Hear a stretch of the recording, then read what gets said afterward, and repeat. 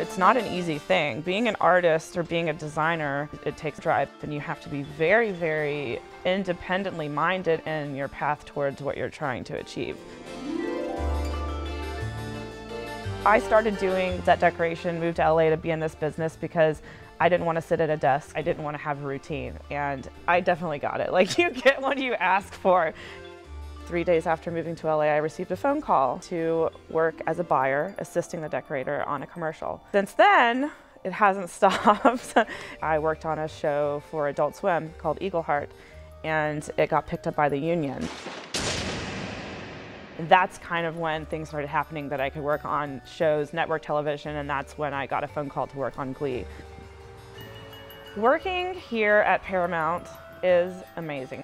It has so much history about it. This is stage 16, so we have 4 stages, and this is actually Glee's auditorium. It's an entire stage built a real auditorium. I mean, there's working lights, there's all these ropes work, everything.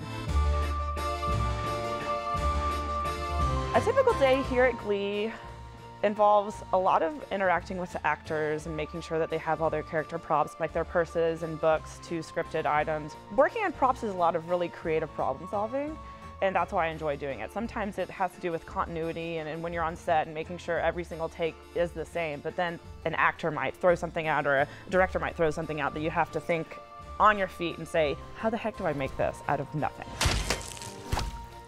And that's what it is. It's always the back and forths and the ups and downs that make it so exciting. SCAD was perfect. I didn't even think about applying to any other school. I felt like it was made for me. Having the opportunity to work with people that were practicing other disciplines was probably the most important thing that I got to experience while there, because that's what I do in my life now. It just teaches you how to get along in the real world. The most rewarding part of working on Glee, things that I made that I never would have thought would appear on camera. There's this voodoo doll, complete with cardigan, little buttons, Mary Jane's, whatnot, that Santana holds. That stuff went everywhere. It's just funny to think, like, I did that. Do you think this voodoo doll looks enough like Rachel Berry to actually work? LA is amazing. It's just such a creative, youthful scene. There's so much going on all the time. Features or television or commercials or just independent photo shoots, anything. Like, you can do it all. You have to hustle, but you should hustle. You should want to hustle. If people see that you have these guts, they're gonna really respect you for it. It's not luck.